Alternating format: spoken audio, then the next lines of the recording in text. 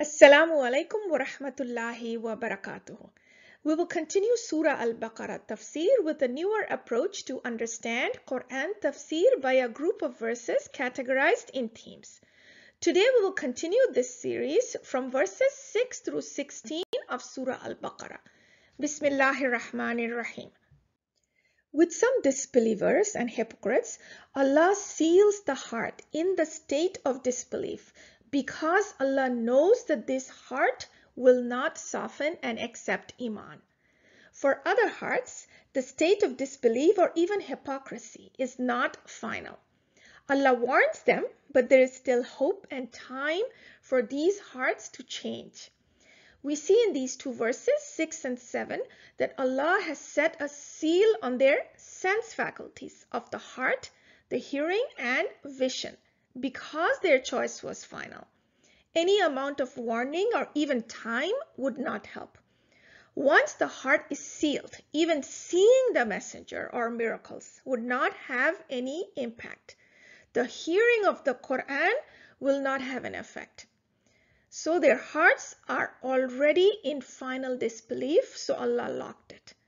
May Allah soften our hearts so we can respond to the Quran deeply and with emotion. Ameen. Tafsir al-Jalalain states that these two verses are referring to the disbelievers such as Abu Jahl and Abu Lahab, whose enmity towards our Prophet ﷺ would not have stopped.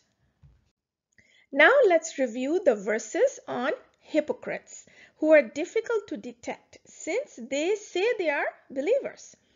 We will observe in all of these verses two themes. First, we see how habitual hypocrisy seals the heart.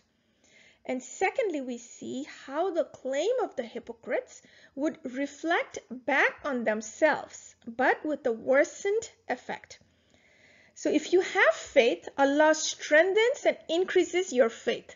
So faith is interacting with Allah to be increased. The same goes in the opposite direction. The hypocrite is saying, we believe to the Muslims in order to deceive them. But Allah negates. They are not believers. And when Allah declares it, the state becomes final. In verse 9, they think they are winning, as they deceived the Muslims. But in reality, their duplicity harmed themselves while they didn't even realize it. For example, someone may feel good that he got $1,000 through some deception, but he's not aware that this cheated money will carry forward to his hereafter, and even in this world, he may get caught or he may feel burdened by the guilt of it all. So the effect of the deception had a worsening effect. In verse 10, Allah says, their hearts harbor the disease of habitual hypocrisy, and the resulting effect has sealed the heart. The hypocrites say the Muslims are foolish to go against the majority of the mushrikeen or the polytheists of Mecca. They think they're being wise by having two faces in their own self-interest. The outward side supports the Muslims while they secretly plot so the opposite party would win. In all of these verses, we notice that Allah contradicts their statement using the same words. Unquestionably, they are deceiving. They are the corruptors and they are being foolish, as they are totally unaware that Allah knows their hidden agendas. So all their deeds reflect back on themselves, but only with a worsened effect.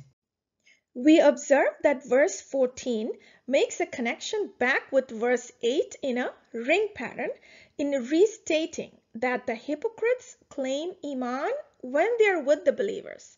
But when they are among each other, they say, we were just mocking, forgetting that Allah is all hearing and all aware. In verse 14, they mock believers, and in reciprocation, Allah mocks them in verse 15 because they are the losers without even realizing it. So here the theme we observe is that the punishment is equivalent to the crime. Ibn Kathir in his Tafsir explains that the first act is an act of injustice by the hypocrites, while the second act of response from Allah is an act of justice by Allah.